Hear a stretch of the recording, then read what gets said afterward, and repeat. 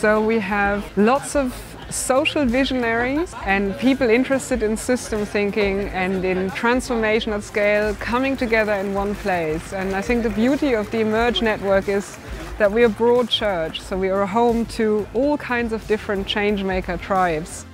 But they are all responding, it seems to me, to the crisis that we know we're facing. What is particular is that despite all their differences, they're showing up in this place at the same time to listen to each other. It's exciting because only something quite original can come from that.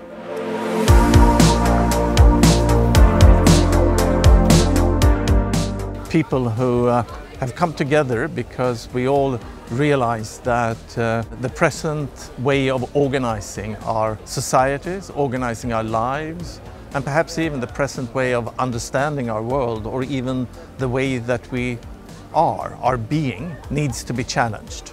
Emerge is an open question which has a social answer. Okay? The open question is, what's going on? What's happening in this time between worlds where it feels like one way of living is dying and another is yet to be properly born? That's an open question. What's happening, right? So we reckon with that, and we reckon with that in a particular way, which has certain kind of methodologies, certain kind of philosophical ideas, and we come together to grapple with all of that, have a great time in the process.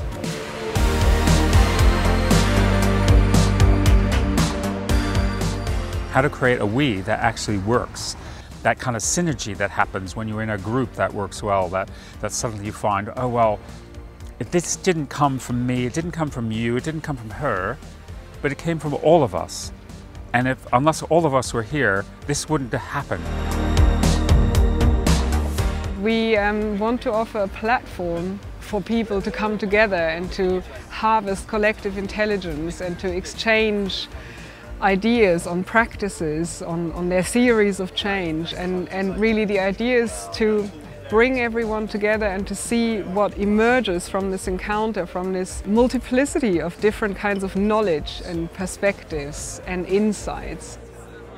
There's a very simple spiritual idea that's called be here now, and I would like to expand this a little bit and would say be here now together. And I think every time that we really allow to be with the other and with the situation and allow to be present and curious and not knowing what is really happening between us, we tap into a new aliveness of relationship, a new aliveness of where we go together. Yeah, I think emergence is the force of life. Like, it's the force of evolutionary potential. Life wants to create new things, new forms, new possibilities.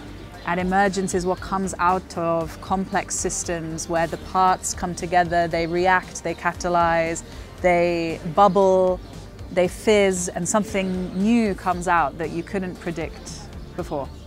All of living systems is relationships. So I guess that means emerge is also totally about relationships. Yeah.